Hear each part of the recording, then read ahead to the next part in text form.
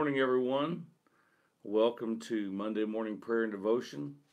I am so sorry for the delay as I'm coming to you here almost 10 minutes late. And the reason for that is because I came down into the studio here this morning and realized I did not have a camera. I had left my camera over at the church yesterday, and in fact, I had packed up the boxes and everything. I opened them up this morning, and they were empty.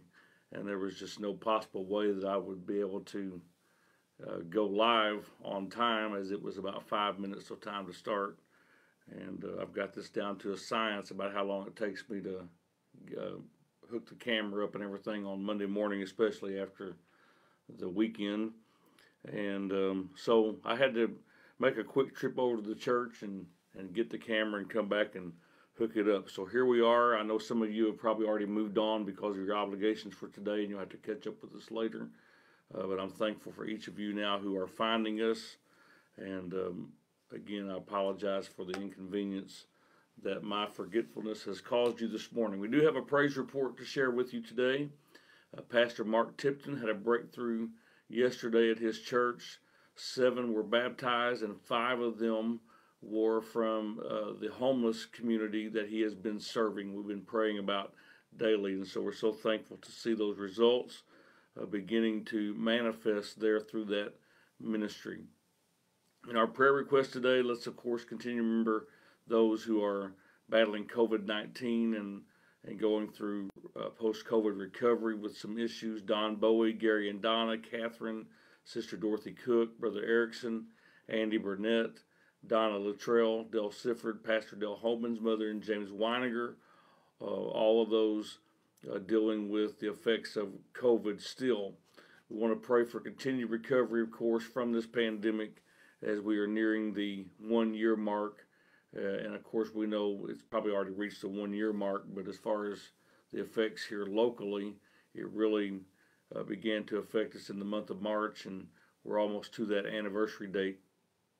So let's keep believing for recovery in every quarter of our economy and, of course, everyone's health. And we need to keep praying for those in the nursing homes and those who are shut into their homes today.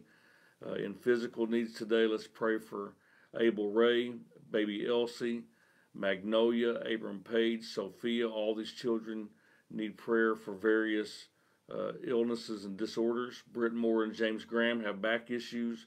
Rue is preparing for a double lung retransplant. Pam Pulliam's daughter Jenny has osteoporosis of the spine and hips.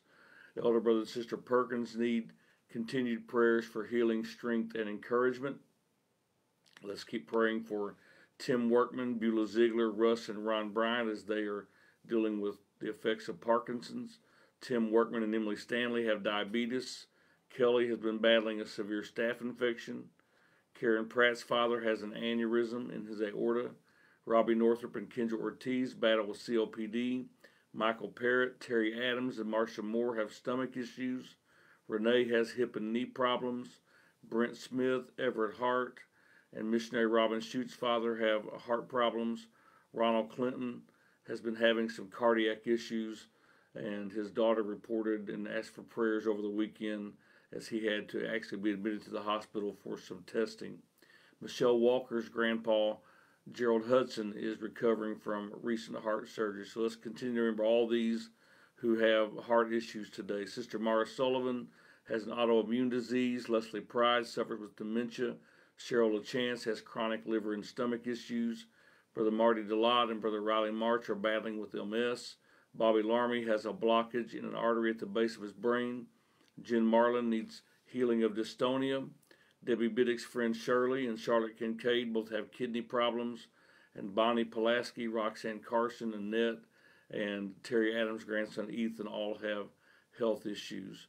Those who are going through pregnancy or desiring to have children, let's pray for Matt and Michaela who are trying to start a family, and then for Sally's daughters and Beth Wheatley's daughter Mindy who are going through pregnancy right now. Austin and Alyssa are getting ready to have a child, and they found out through testing that the child has a heart defect and will require surgery as soon as he is born. So let's remember unborn baby Brantley today.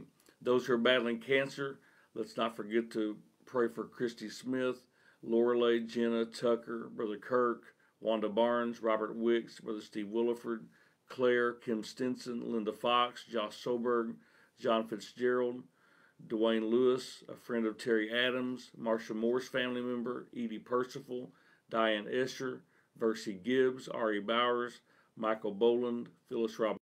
We need to pray for continued recovery today for Sylvia Larimore's daughter, Nick Cersei, Johnny Ray Hagee, Linda Brown, Britt Moore's mother, Shirley Garner, Allison, Karen Pratt's mother, Gerald Yealy, and Willow. Spiritual needs today include Barbara Owens, Haley, Evie, Rose, Carl, and Connor, all needing salvation. Sylvia's family, Tasha Ray's husband and her sister, Judy and Mike Williams' daughter Jennifer, Judy's brother, Lewis Medlin, who needs salvation. Let's continue to pray for Caroline Sexton's family, Pam Pulliam's children, Peggy Fiedler and her family, Beulah's family, Josiah, Marsha Moore's children and granddaughter, Jennifer and Brenda's family, Mark and Caitlin, our Mingo Job Corps students, Terry Adams' children, Michelle Clark and family, Carmen's daughter Grace, Art Chandler, Lori Arbo's mother, Debbie's daughter Jamie and family, as well as Debbie's niece. Those who have family issues that we are praying with them about, Cheryl LaChance and family, Angela Schweitzer's family, and I just want to stop there and say that Angela has experienced a breakthrough in her situation as well, but we're going to keep praying for the fullness of that answer to prayer to come into being. Debbie Biddick's daughters, Jessica and Jamie, need prayer for their relationships. Grace's best friend's parents are going through divorce. Annette and Dave have some marital issues. Marsha Moore has a family situation, and Mindy needs continued prayers for family issues. We also need everyone to be praying for our Latvia missions team. Several of them have been sick this past week and need a healing touch, specifically Luke, Larissa, and Mason Havens, Dennis, Amy, and Elliot Euchre, Abigail and Molly Trapani, and Krista Sara. So let's remember that missions team today. Continue praying for all those who are struggling mentally and emotionally. Let's pray for Patrick today for his continued miracle that is in progress. Nathan battling depression. Brother and Sister Woody's family needing comfort, healing, and restoration. Phil and Karen Sampson needing continued prayer. And, of course, let's continue praying for Brother Mark Tipton as he ministers to the homeless today. And we're just thanking God for that tremendous breakthrough that was experienced there yesterday. And what a day yesterday was. Our church service was just phenomenal, just a great move of God from beginning to end. And I noticed there was 42 comments during the service live, several new viewers watching the service, and we're just so thankful for what God is doing. I want to take you to the word of the Lord quickly here this morning in Luke chapter 4, and then I'm going to read one other scripture to you as well as we continue our talk about worship. And I welcome each and every one of you. I see more of you have found us here as we have gone along, and if you would like the explanation for my tardiness this morning, just make sure you go back once we finish the live stream and watch the beginning of the broadcast. Luke chapter 4, verse number 8, I believe it is. And Jesus answered and said unto him, Get thee behind me, Satan, for it is written, Thou shalt worship the Lord thy God, and him only shalt thou serve. Now let's look at Colossians chapter 3, verse 23 and 24. And whatsoever you do, do it heartily as to the Lord, and not unto men, knowing that of the Lord ye shall receive the reward of the inheritance, for ye serve the Lord Christ. And I want to talk to you this morning about another way that we worship God. We've talked about adoring Him, and we've talked about worshiping Him through music.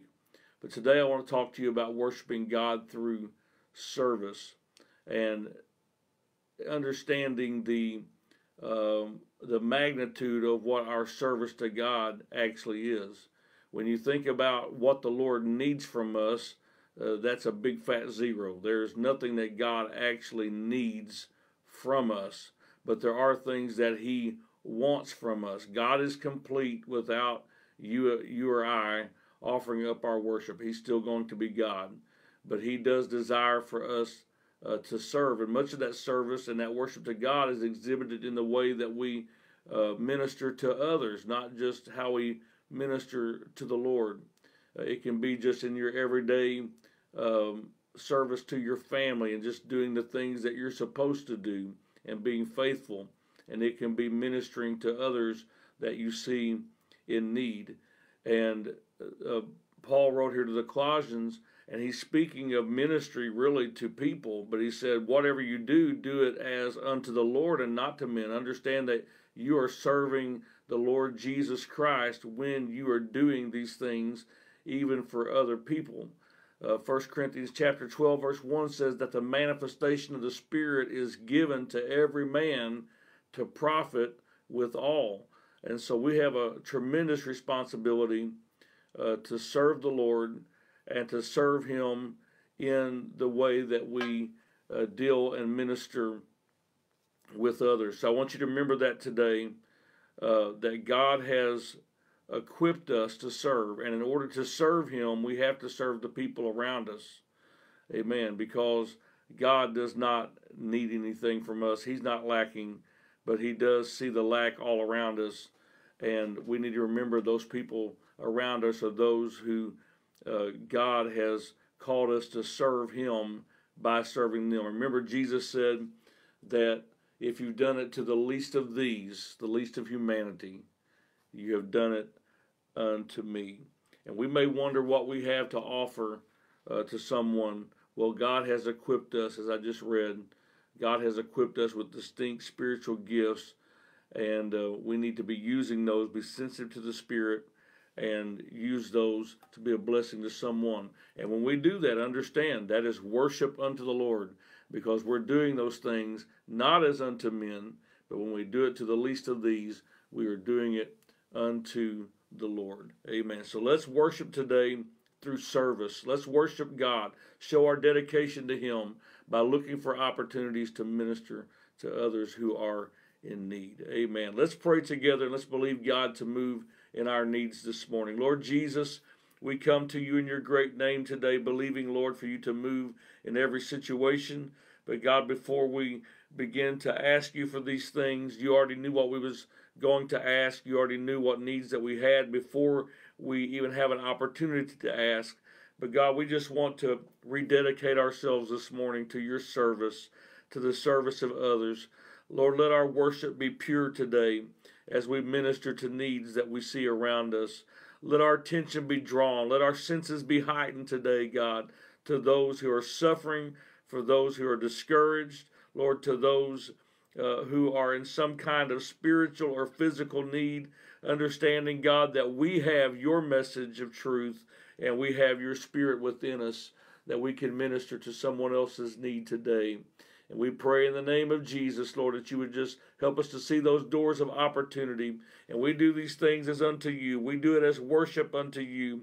For truly your name is great, Lord, and you are greatly to be praised. Hallelujah. You are the mighty God. You are so great. You are so wonderful. We believe you for healings today, Lord, for these who are dealing with COVID-19 and going through recovery right now. We believe, God, for healing of our economy. We pray today for recovery from this pandemic. Help us, Lord, not to forget the lessons that we've learned through this time. And, Lord, this heightened dependence that we felt upon you. Oh, God, we pray, Lord, you would help us to take the good things and to employ them, Lord, forevermore as we serve you. Hallelujah. Help us, God, today to do your will. We pray, God, for those in the nursing homes and those who are shut in today, for your encouragement and strength for each of them. In the mighty name of Jesus, we pray for each of these who have physical needs this morning. Lord, each name that we've called out before you today, God, we're believing for their healing, whether it's heart problems or rare disorders or back problems, whether it's transplant issues or problems with bones and joints today. Lord, those who just need strength in their body, those who are battling Parkinson's and diabetes and infection in their body. We pray, God, for those who have blocked arteries and who are suffering with aneurysms, with lung problems, with stomach issues today. Oh God, we know that you're able to minister healing right now. You took stripes upon your back for our healing. You did that willingly, and so we know that it's your will for us to be healed today. It's your will, God, for us to be delivered, because the chastisement of our peace was upon you. Hallelujah. With your stripes we are healed, and we give you the praise for it today. We pray for those who are suffering with mental disorders and mental anguish today. Those, God, who are discouraged. Those, Lord, who are struggling emotionally. We pray, God, that you would minister healing to them as well. We pray healing for the backslider, for your word says that you will heal our backslidings. We recognize, God, that is illness just as much as a physical need. There is a spiritual sickness today that requires healing. Heal hearts today. Heal the souls of men today, we pray, God, in the mighty name of Jesus. Let every health issue be resolved through your power today. Let every pregnancy complication and issue be overcome today in your mighty name. We pray, Lord, for those who are battling cancer, Lord, that you would minister your healing touch to them. In Jesus' name, every name that's on our list today that we've called out in our prayer request, whether they're going through chemo right now, or they're trying to recover strength, or they're looking for signs of hope, God, we believe today for complete healing for each one of them. In Jesus' name, we pray for continued recovery today. Lord, for all those who are battling long-term situations. We believe for Nick and Johnny Ray and Sylvia's daughter and Linda Brown. We believe, Lord, for Britt's mother and for Shirley Garner, for Jennifer's niece and for Karen's mother and for Gerald Yealy and for Willow. In Jesus' name, we bring the names of our family and friends and acquaintances to you and co-workers, Lord, those who have spiritual needs today. Move in their lives, Lord. Touch Barbara and Haley and Evie, Rose and Carl and Connor. We pray for Sylvia's family, for Adam, for Heather, for Judy and Mike's daughter Jennifer, for Judy's brother Lewis today. Lord, you're able to save to the uttermost. Let there be a mighty revival spring forth, God. Hallelujah. From the north, the south, the east, and the west. Let there be no area that's unaffected, God, by the downpour of your Spirit. Rain upon us today, God. In Jesus' name, we pray for Caroline's family, for Pam Pulliam's children, for Peggy Fiedler and her family. We pray for Beulah's family and for Josiah, for Marcia's children and granddaughter, for Jennifer and Brenda's family, for Mark and Caitlin, for our Job Corps students, for Terry's children, and for Michelle Clark and her children today. We pray for Grace, Lord. We pray for Art. We pray for Lori's mother, for Debbie's daughter and her family, as well as Debbie's niece today. We believe, God, that you're moving in these family issues. Touch Jessica and Jamie today. Move in their relationships, God. Move for Angela's family, Lord. We thank you for what you've already done. We pray for Cheryl's family this morning, Lord, for Grace's parents, Lord, and for Grace's friend as this family is being racked by divorce today. God, we pray you would move in that situation. Touch Annette and Dave.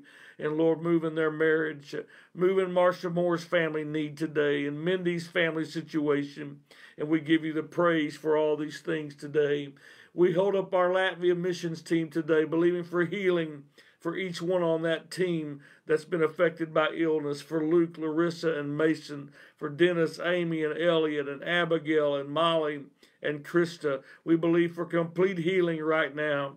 In Jesus' name, as quickly as sickness has spread through that team, we believe for your healing, God, to spread through that team right now. Let your virtue flow in the mighty name of Jesus. We believe for Patrick and Nathan today for their deliverance. We believe for Brother and Sister Woody's family, Lord, to be comforted, to receive healing and restoration. We pray for Phil and Karen today, God, that you would move and supply their needs. And we pray for Brother Mark Tipton, God, that you would give him favor today as he works with that homeless community. Let that revival continue In Jesus' name we pray these things, and we give you the thanks, Lord. We give you the glory. Amen. Amen. Thank you for being a part of prayer ministry today. What a privilege it is for us to pray together, and we're going to continue to do this, amen, and continue to minister to those needs around us, because we understand that this is service to God as well as to our fellow man. This is a way that we worship Him. I'll see you tomorrow morning, Lord willing. If I don't have some other mishap, I'll be back here at 7:30 tomorrow morning, ready to worship God with you again. I will see you then. Amen.